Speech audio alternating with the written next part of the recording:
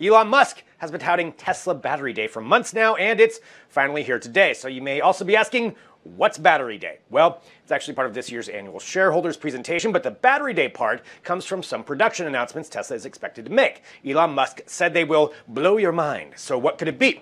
Well, the goal of EV batteries is to make them cheaper, lighter, and to last longer, with the longest charge for a commercial model currently lasting at about 300 miles-ish. One rumor has Tesla unveiling a new biscuit tin battery, which is so named because image leaks have it looking like a tin of biscuits. The advantage of the design could mean lower cost, higher capacity, and both of those are good things. There will also probably be more talk about gigafactories as far as improving the ability to mass produce them. But if he's going to blow our minds, then we could see something about the million-mile battery, which would in theory be a battery that would have a lifespan of 1,000,000 miles. This would be something that could reduce the cost enough to where electric vehicles could be sold at competitive prices to gas vehicles, and that's a big turning point. Tesla may also announce the formation of an electric utility to go along with their charging stations. So the broadcast is at 1:30 p.m. Pacific, and you can watch it right here. Read more about it at digitaltrends.com. As TikTok is awaiting word on approval of its tech partnership with Oracle and Walmart, it's released a transparency report that details some of its activities. So according to the report, TikTok had to take down 104 million videos in violations of its policies from January to June of this year alone, which is double what it took down in the 6 months prior. TikTok is battling spam and misinformation and hate speech and violent content all thrown in there. They did say that the 104 million videos represents only 1% of what was uploaded and that 96% of them were caught before being reported. They also said they received 226 information requests from law enforcement agencies in the U.S. and complied with 85% of them.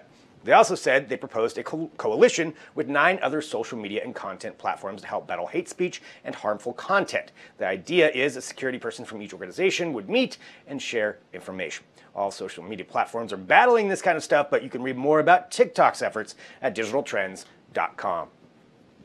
Blue Origin is launching another test of its New Shepard rocket on Thursday, this time with a few firsts. Blue Origin is, of course, founded by Jeff Bezos, and the New Shepard rockets are designed to take astronauts and payloads into space and even the moon. The rockets are also designed to be reusable. This will be the 7th time this particular one has been used. The test will be carrying 12 different payloads to space and back, and for the first time, they'll be attached to the outside of the rocket instead of inside. Blue Origin believes this will open up the possibilities for new high-altitude and space experiments with equipment and sensors actually getting real-time data from the environment. One of the pieces of equipment on the test flight will be a lunar landing sensor module that would also be able to read the surface environment it's approaching and land within 100 meters of a designated location. This is something that NASA could use in its Artemis program that will bring 2 people back to the moon in 2024. Space competition is always great, so check out the details of this launch at digitaltrends.com.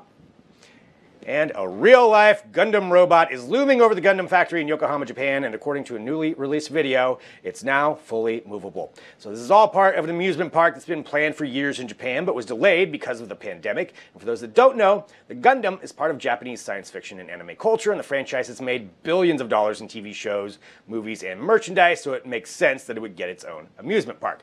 The full-scale robot stands at 59 feet tall and weighs about 25 metric tons. Now this video is speeded up a little bit, but still, it showcases some of the abilities of it. It's built with a complete skeleton, can move everything from its arms and legs to its fingers and even its eyes, which is not terrifying at all. It was even blessed by Shinto priests when they attached the head. So the park is scheduled to now open in October. Perhaps the robot apocalypse is on the docket for 2021. You can read more about this at digitaltrends.com. That's totally not scary.